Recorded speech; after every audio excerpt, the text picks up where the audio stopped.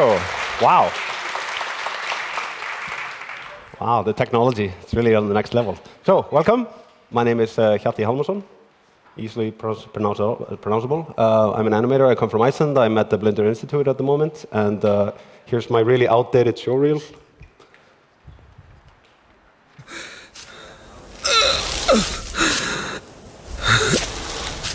The adventures you will have, all the lives you ever wanted, all you've been missing. Here, this is the best product we have in store. Variable spin speed, excellent tumble performance in one handy device. Squeaky clean. Wait. How does this thing work? I mean, how do I make it work? No, you don't. I just turned it on for you.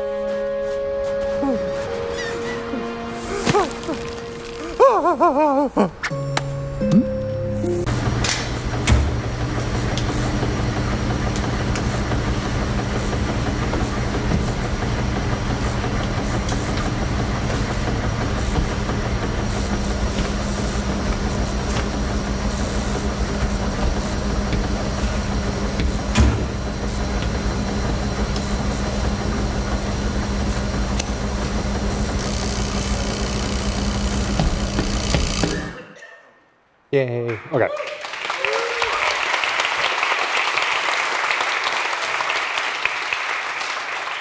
It's been an interesting journey.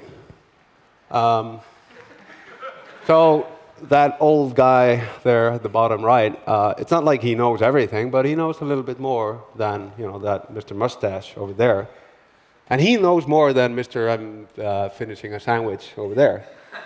So the thing I wanted to do was kind of talk a little bit about that guy, just his perspective. So this guy, he doesn't know anything about animation, really. Like, he grew up watching cartoons. He studied computer science, and he has some background in programming, but he really doesn't know that much about the craft of animation. And he's gonna Google it. Like, if he's interested about it, he's like, animation, yeah, like let's see what it's all about. And he's gonna find, articles, blogs about animation, clickbaity titles, 6 steps to becoming an animator, whatever, like a lot of crap. But the thing is, a lot of it is gonna say something similar. It's always gonna be that thing. It's like the 12 principles of animation, you gotta learn them. And you wonder, like, okay, what's that? And what is the most logical step? You Google it. And it's like, okay, whoa, there's like a Wikipedia article all about it. So pretend that link was blue. Okay, wow, let's click it. Yeah, all right. So all the citations are pointing at one book, The Illusion of Life. It's a brilliant book, I highly recommend it. It's by 2 legendary animators, Disney animators. And you go down the list and you see explanations, you see some examples, and it's great. And if we just pull up that list, so those are the 12 principles. Now, wow, okay, interesting. So this computer makes it actually a little bit different. So now it's going really far down. So I wonder if it'll cut any information that's vital. But let's continue. So we want to look at this through kind of the eyes of, oh, Jesus, okay, things are going on top of each other. Interesting. From the new perspective. And this guy, he doesn't really know that, anticipation, state. I mean, these are words that are in the English vocabulary, but all of these have kind of different terminologies within the craft of animation. So, he looks at it and he understands, I know what time it is, time, it's a clock, it's like donk, donk, donk, or whatever. But he maybe won't understand the fundamentals of that terminology within this context. So he'll look at it and it's not, oof, wow, nothing adds up. Okay, great. At making presentations, yes. Animation, yeah, maybe. But right at the end of that list, there's this one thing that I want to get to, and it's appeal.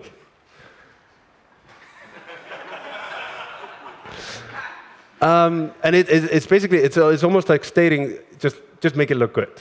So you're trying to learn a craft, woodmanship, like crafting, whatever it is, painting. And you're like, oh man, I got to learn the principles, the kind of cornerstones of this craft. And one of them is, just make it look good. And it's like, thanks, buddy. It's a lot of help,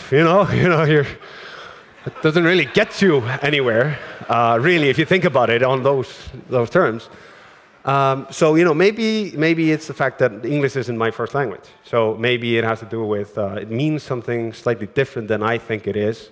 So you go to Google and it's like, nope, that's kind of the thing I had. So I guess what's appealing to me and what's appealing to you, it's all kind of subjective. So I guess it's all subjective. So you have a cornerstone within a craft that's subjective.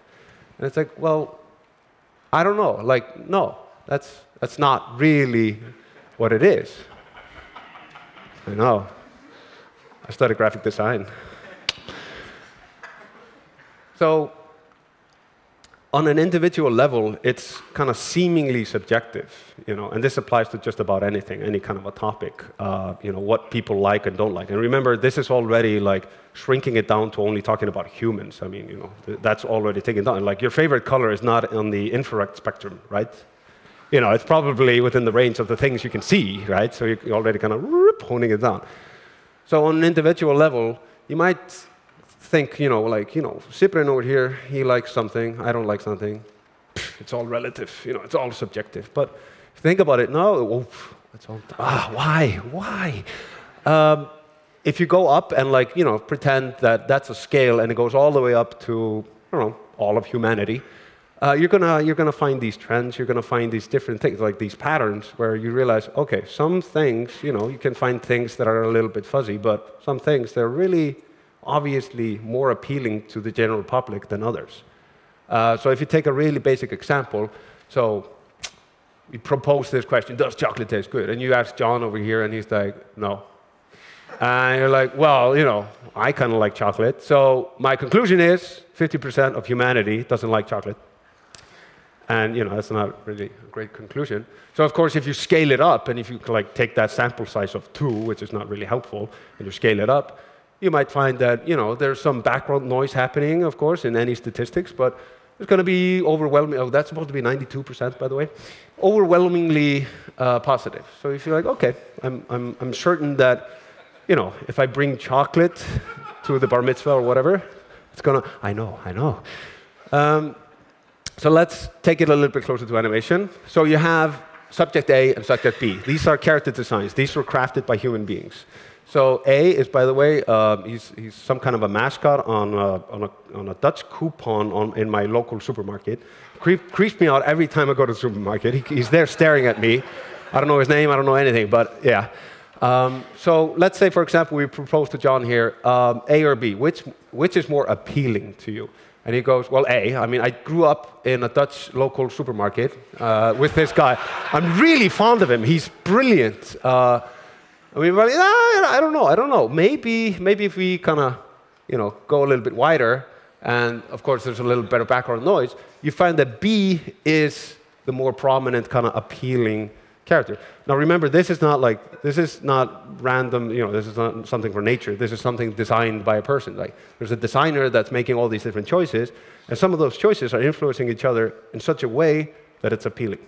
So that means somebody crafted one of these things in a way that was more appealing. What was it? What is it? What decision was that? We could apply this to so many different things.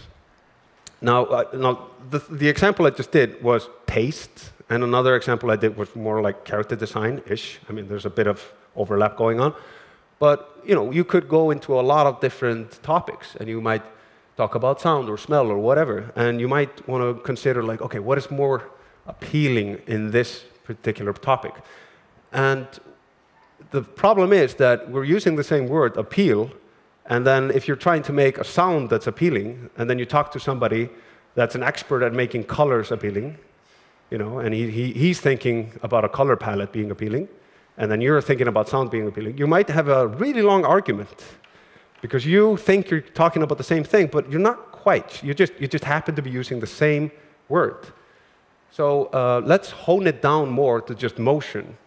And now I could actually do a really fancy example with characters, and I think that's what most of you guys are expecting, that I have like a really cool video of like wacky animals having fun and whatnot. Problem is that if I want to make my point here, it's too distracting, because then you won't be thinking about motion in and of itself as appealing. You'll be seeing all these other variables. You'll be seeing character design, lighting, texture, shading, all these different things, and they're going to kind of obscure the point. So to kind of hone it a bit down on only motion, because really the principles of animation are talking about motion. They're not necessarily talking about the way somebody was designed. That's more character design. I'll pay a little caveat. A lot of times you're animating a character, which means he becomes your canvas. So it kind of goes hand in hand, meaning that if he's really unappealing, then no amount of animation can save him. So with motion, I just did a little test. That's a GIF that should be playing right now. Imagine that this is playing at a normal speed. Now, if this were playing at a normal speed, you would be impressed. But it's not, for some reason. Okay, all right. Then my entire example is not really there. Okay, so this incorporates a lot of different things from the principles. So it has spacing, it has timing, arcs, and squash and stretch. But what if you remove... Okay, this really doesn't work with this example. Because if you take one of them away and you play it, it still looks like nothing to you guys right now. That's interesting. It's a GIF. I know, I don't know. I made it specifically so it wouldn't be a video, so it would load really quickly. Yeah, not just a hat rack. All right, so most of my points are gone. Yeah. Oh, yes, I do, sir. Yes, I do. Yeah, that would be great. Wow, you're on the timer. Oh, geez. Okay, all right. Can I? Is it legal to take a break? Oh, that's in the rules. Oh, yes. Don't look at me writing my passwords.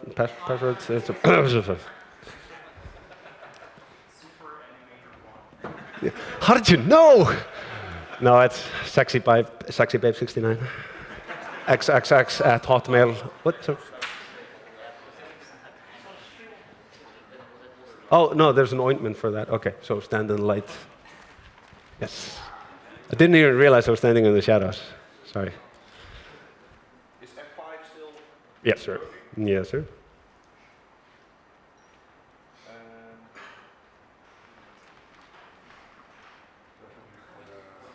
The clicker? Yes, I think that would be helpful.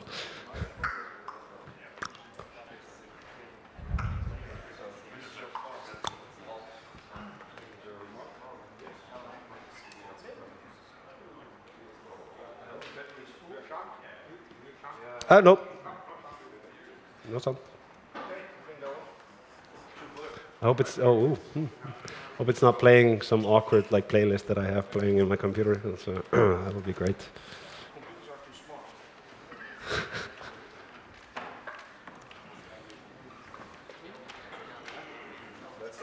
Okay.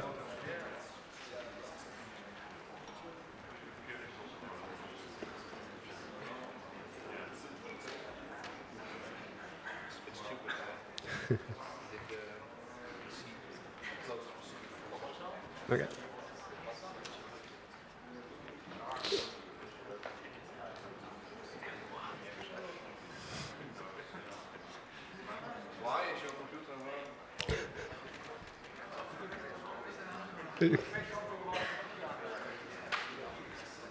Improvise?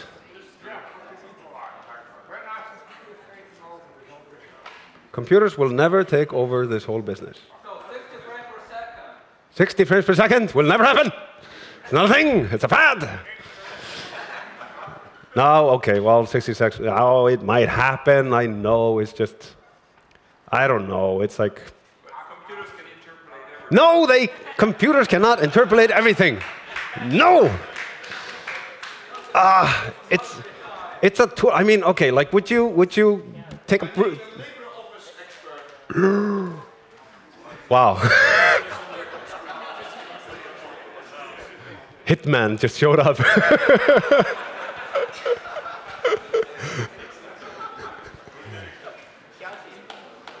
Yes. No, wait, where are you? Hi. Sorry. Spin the floor? No.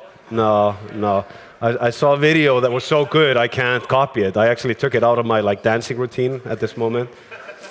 Still good. Still good.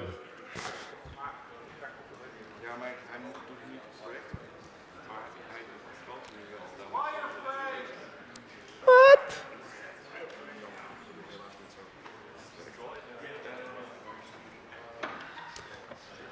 I'm not allowed to ask people if they have questions, but I might as well. Hey, do you guys have questions? Oh, hey, wow, I'm on a soapbox. I can't do anything else. Motion paths are really important for Blender. It will improve animation severely. We have motion paths, but they're super, super, super slow, heavy to calculate, quite insane. If we had them to a certain distance, well, the only real person, the developer, that could really handle motion paths and bring them to the next level is somebody that has a lot of skill, a lot of talent, somebody that understands the new dependency graph, somebody that has maybe a Russian accent. I mean, there's not a lot of people really in the world that could handle such responsibility. But you know, if they would just stand up. Yes! Yes! Yeah! All right. That is a binding contract according to the Dutch law. So we're going to get motion paths in Blender. It'll be great. Yeah. Motion path. No. That's too much. Just good motion paths and then. Yeah, baby steps. Yeah. What I really want? Mercedes.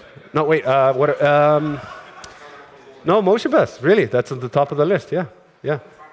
Yeah, more than the whole notion of having the rigs be amazing, so much so that you can just click the eyebrow and you don't have to have widgets or whatever. It's like, well, all right, but motion paths, it's more important. Do you like more high quality visual hair and stuff? Yeah, to be honest, there are instances when you have hair on a character and it's so ingrained in the character design because it makes that character bigger. You really need that information. It's true.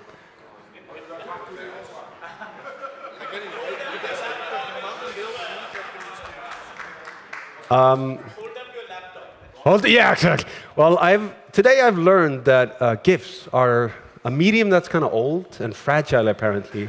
Doesn't work in any kind of a computer. I thought it did. Yes, it's GIF. It's GIF. I'm not. How would I screw this up? I had one job. It's not pronounced GIF because I have the speaker. So. Also, there's more than one creator of it, and that one guy was kind of weird. Oh, okay.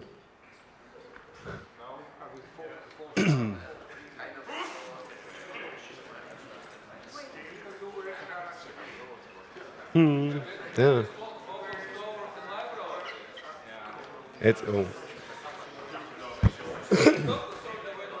I'm using open source software right now, just so everybody knows.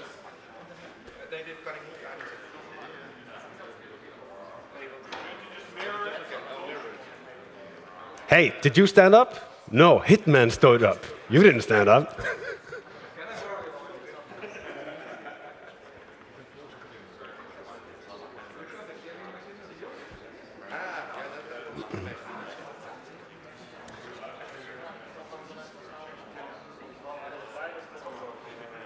At this point, I'm willing to give up and just continue. It's all good. It's just.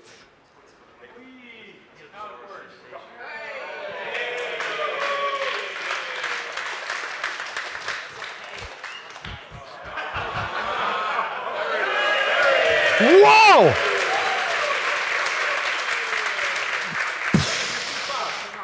That's fine. No, that's good.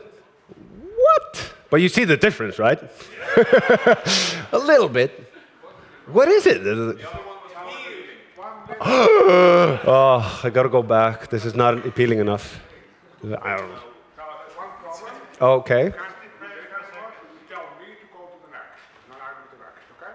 You say next stuff, and I do the business, okay? Okay, so we have a situation where my boss needs to be the guy that presses the next button. Interesting. I mean, I'm glad he had he had many career choices, but okay. So yes, please, thank you. So this is the example that I made. You know, it has a little bit. It has pretty clear spacing, timing, arc, squash and stretch, and whatnot. And then if you go to the next one, Mr. Boss, it's kind of lacking in the spacing area, meaning that it's a little bit wonkier. So that means it's not as clear, and it kind of lacks a little bit something. And that something we call it appeal, but like, you know, we're just using a word that kinda means appeal. So if you go to the next one, it's just, oh, why? Mr. Boss? Do you guys see the difference, at least? Yes, please. Okay, so let's say, for example, that the timing was a bit off. So you see the bounces. They're kind of don't. And if you took away the next, please, sir, Mr. Boss.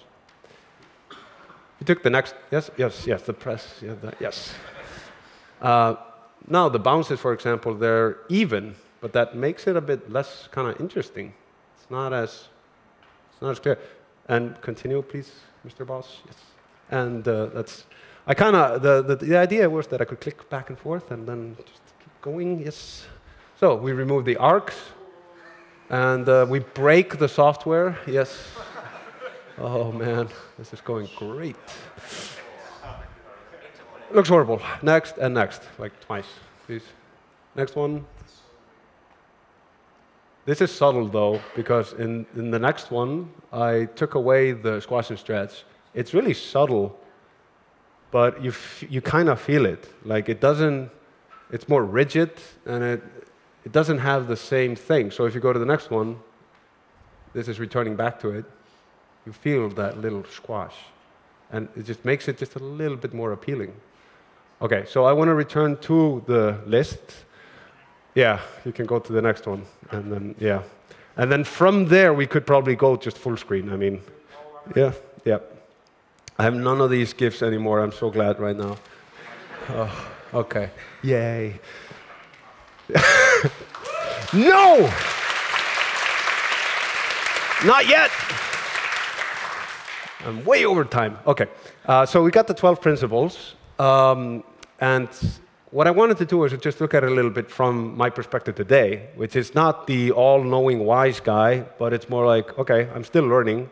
I know a bit more than I used to, and I want to kind of just talk a little bit about these principles, because I think we might have to, I mean, you know, humans love making lists. That's, you know, 6 things to improve your health. Doctors hate them, blah, blah, blah, like clickbaity thing. And, you know, it almost feels like some of these things were kind of just put into a list, and maybe some things were kind of combined that shouldn't have been combined or not. And you know, all animators out there, just ready your pitchforks. With squash and stretch, I don't think maybe it shouldn't be called squash and stretch, because squash and stretch is the thing that happens when you apply the actual concept, which kind of is mass. Oof, it should have been on the right side. Yeah, crazy stuff going on. Which you're trying to keep the consistency of the mass, and it just happens to result in a squash and stretch. So like if a thing goes up against something else, it kind of distorts, and that mass needs to go somewhere, so it goes in the directions up and down or whatever. So, and also, if you're a noob and you're looking at it, you might be like, wow, okay, so I'll just make everything feel like it's made out of rubber. Like, everything kind of starts squashing and stretching. Well, not quite, because this also applies to poses. So if I go down for a jump or whatever, I'm gonna squash down and then kind of stretch out as I jump. And yeah, so I'm not sure. I mean, this is not a sexy name at all. Mask sounds sciencey or whatever. Maybe somebody else can come up with something better. Anticipation is great. It's brilliant. It's exactly what it is. It's something just before something else. I want to throw a punch. I can't just go. I have to go back and then release it. So it's exactly what it says. Staging is it's solid. It covers what it is, but it's a bit vague, and it on kind of like a Venn diagram kind of overlaps some other areas. So it's overlapping a bit on layout and scene design and props and stuff, because they all matter in which, from the camera, where everything's placed. So maybe focus it a little bit more on the animation side. I'm not sure about this one, but like maybe add like readable poses, because that's kind of more in the area. But of course, that's a subgenre of staging, but I don't know. What you thinking about? This is me thinking out loud, by the way. So this is not me coming from a mountain saying how it is. So straight ahead and pose to pose. It's actually missing one thing. It's missing layered action, which is another method. So all these three things are methods, but they're all workflows. They're all ways of animating. They're not really principles. Like, they're insanely important to learn in order to animate, but you wouldn't, somebody comes to me and they're like, wow, like, take a look at my shot. I need some feedback. And I'm like, yeah, great. So those 5 frames, I think they would need a little bit more straight ahead animation. Like, that says nothing at all. It's more like, okay, any other thing could be more useful. So I think we shouldn't actually have this there, because we're trying to make it consistent. We're trying to make a list of principles, not a list of principles, and then it happens to have this workflow thing kind of added to it. That arrow should be pointing at follow-through and overlapping action. I think it's probably a different font or something. Something happened. Follow-through and overlapping action is brilliant to learn. You got to learn it, but those are 2 really separate things. In the beginning, when you're learning animation, you might confuse them, and sometimes because you're just kind of bouncing a ball, like it doesn't have limbs, it doesn't have fingers. You might not perceive it as a separate thing because it kind of overlaps a little bit. So follow through is like I fall down, but then like I have a ponytail, and that ponytail kind of comes down afterwards. So that's follow through. But overlapping action, maybe I have some gesture that I'm doing, and I want to kind of lead with my hips, or lead with my head. And so it's a little bit more of an acting choices, but it's like a Venn diagram, like something overlaps or whatever. But I think it should be separated. That should be a line that goes over overlapping action, and then overlapping action is over there. It's going great. So basically, just split them up and make overlapping action its own thing. I also see a lot of people that are new, and they kind of confuse the terminology, which is not helpful later on. If you confuse it in the beginning, then you're going to be kind of screwed later on. That's pointing at slow in and slow out, which I think is a little bit misleading, because we already have and we use another terminology for it, which is spacing. That should be scratching out the thing and then putting spacing there. And spacing is brilliant, because the thing is, you're moving something from A to B, and it's maybe a 1 second, and then it's 24 frames per second. That means that you have like 24 places in which that thing travels from A to B. But of course, those places have a little bit of space in between them, and you have to make a conscious design decision. How far is that space each time?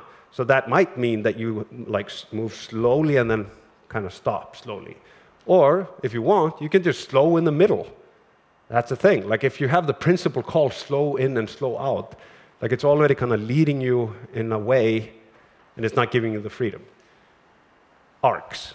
Brilliant. It says what it is. Okay, I usually say arcs in plural because it's usually more than one, but arc, yeah. Secondary action. So glad I rehearsed this 10 minutes ago. Secondary action, it's one of my favorite things. So let's say you have a character and he's giving a heartfelt speech about his divorce, but he's making a sandwich at the same time.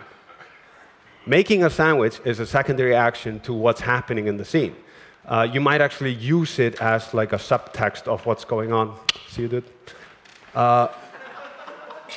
And it might actually strengthen it. Maybe you have somebody that's fidgeting with a pen, and then at some point, he's being questioned, and then one question hits him right on the head, and his pen stops. So it's a thing that was just a background noise, but now it's become part of the scene. I see a lot of people confusing secondary action, though, with follow-through, for example. And a little tangent. If we go back to that Wikipedia page, and this is just something that I discovered while doing this, if you scroll down to secondary action, it has the definition, and it's perfect. It's brilliant. It's exactly what it is. But then it has an example, and it's wrong. It's exactly wrong. It has a little GIF, like a weirdly animated GIF of a horse, and it says secondary action, but it's actually follow-through. So, if that noob came there and like, ooh, wow, okay, I got to learn this thing. Okay, let's check out the example. It's not correct. Gets a bit confusing. I think that's pointing at timing. God damn it. Timing is so general. This list was supposed to look epic at the end, by the way, but it's going not that well. Timing is a bit general. It's a little bit vague. It covers what it is. But I think it could be a little bit improved with adding rhythm, not to arc, but to timing over there. Appeal is here at this moment. So, and it's because even though rhythm is it's like part of timing. It's like a subsect of timing. It's just so important to animation that I kind of feel like if I'm reading a list of principles, that rhythm should be there somewhere. Mixing up rhythm, it can really take your animation from one level to the next. Exaggeration. It's funny, sorry. Exaggeration is what it is. I mean, it's perfect. Exaggerating poses, exaggerating lip sync, blinking, lip sync, all that stuff, it is what it is. It's brilliant. And this is solid drawing, which I think is the most outdated terminology within this list. It's closer to, of course, 2D animation, which is kind of this old school thing of drawing. And it has to do with learning how things should stay proportional in three-dimensional space, and you keep it consistent. So if Donald Duck moves his head around like that, that shape kind of keeps going. And then that bleeds a little bit into character consistency. So you have maybe a character sheet, a model sheet. This is the way Mickey Mouse looks like from all different angles. And then when you're doing these wacky poses, you should kind of return to it. Because animators were, back in the day, that didn't have the model sheets before that was a thing. You could see you could see the characters kind of drift off. So their proportions were getting kind of wonky at the end, and then it might not sync up with the next shot. So it's solid, but it's a little bit too specific to 2D animation. So I do wonder if we could phrase it in such a way that it encapsulates just animation in general. So maybe it's like character consistency or stay on model or something like that. That's not a sexy term also. Character consistency, I don't know. Maybe somebody can come up with something better. And then this is all to lead up to the big guy that's halfway here. He's kind of under the surface. It's like a shark fin, and he's coming in, which is appeal.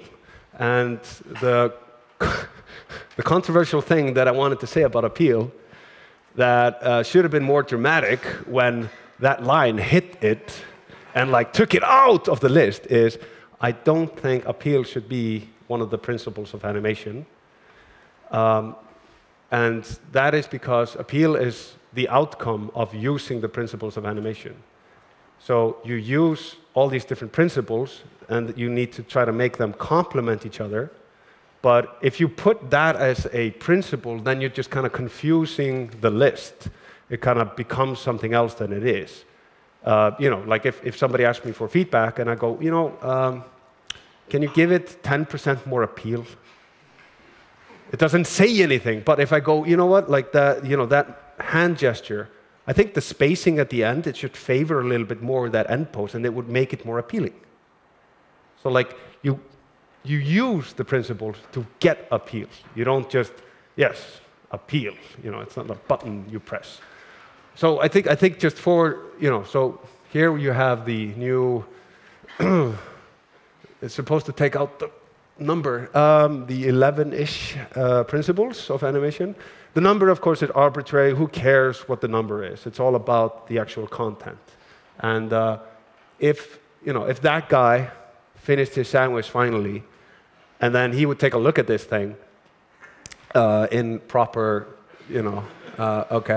proper setup and everything, he would have an easier time to understand, wow, thank God I rehearsed it.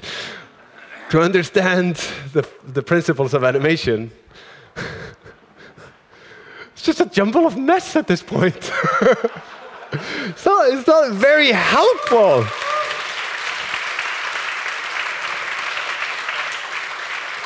I don't deserve it. Okay. So final thoughts. So to reiterate the things that were kind of wonkily said, that also changes the point.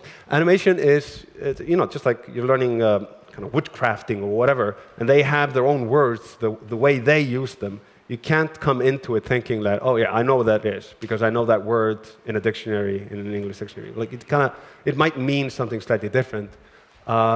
Even the word appeal in an everyday use, it's not exactly the same.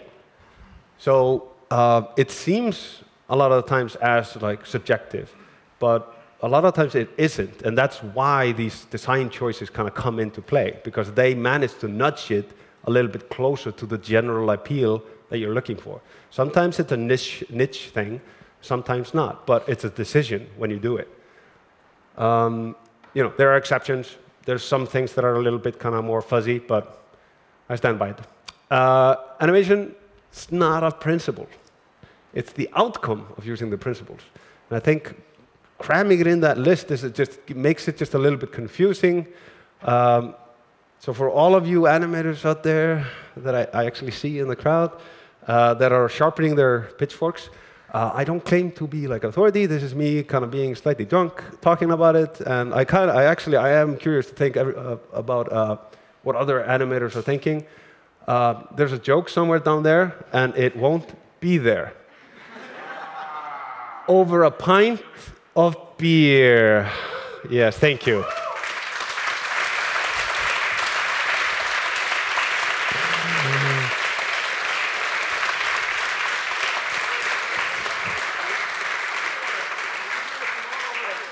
What? Do the hall talk tomorrow again?